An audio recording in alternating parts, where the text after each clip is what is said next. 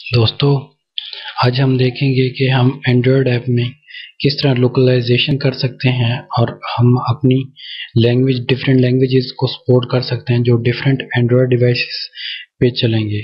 सबसे पहले न्यू में जाके फाइल में जाके न्यू एंड्रॉयड एप्लीकेशन प्रोजेक्ट यहाँ पे हम कर देते हैं इसका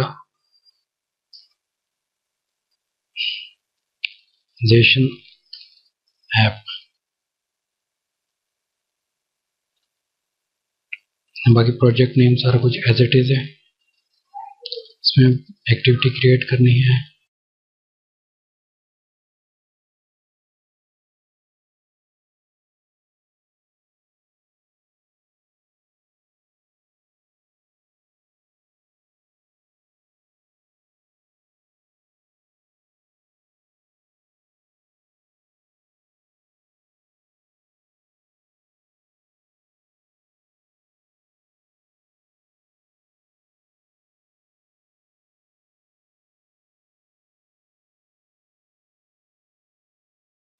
लोकलाइजेशन ऐप है ये।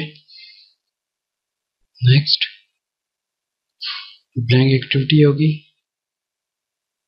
Main activity.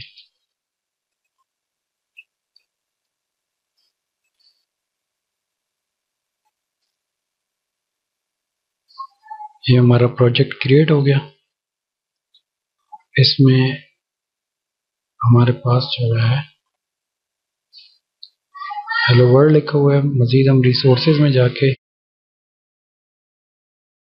वैल्यूज में जाके स्ट्रिंग को देखेंगे तो हमारे पास ये स्ट्रिंग्स अवेलेबल है हेलो वर्ल्ड का।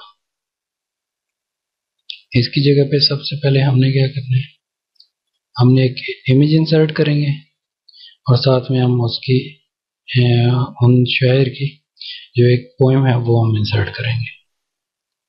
यहाँ से जाते हैं कि हम एक पाल साहब के इमेज को कॉपी करते हैं। हम पे आ जाते हैं MDP में ही इसको पेस्ट कर देते हैं। हो गया। और इसके बाद हम इसको इमेज में आ जाते हैं। इमेज व्यू टॉप पे रखना है। ये इसके बाद ये हमें क्या बता रहा है, मिसिंग कंटेंट डिस्क्रिप्शन। हम लिखेंगे एंड्रॉयड डिस्क्रिप्शन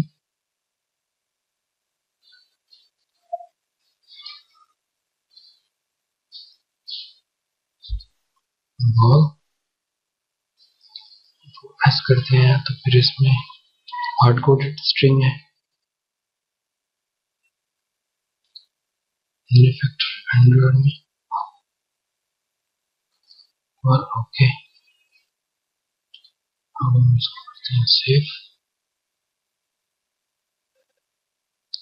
तो ये हो गया, खत्म हो गया। अच्छा, इसके बाद हम इसको करते हैं मिनिमाइज। प्रॉपर्टीज आ गया, वर्ड आ गया, हम ड्रैग करके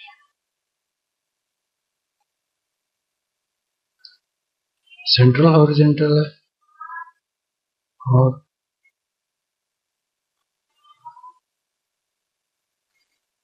यहाँ पे हम इसको ड्रॉप करते हैं। इसको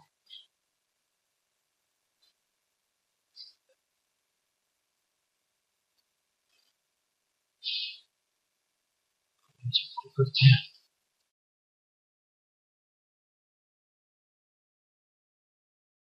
ये आ गया।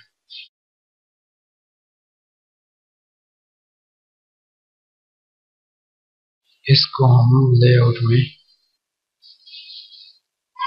लाइन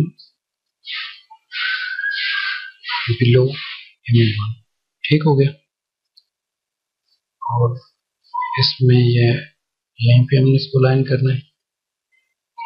अच्छा, अब ये हमारे पास जो है इसको हम सेव कर देते हैं।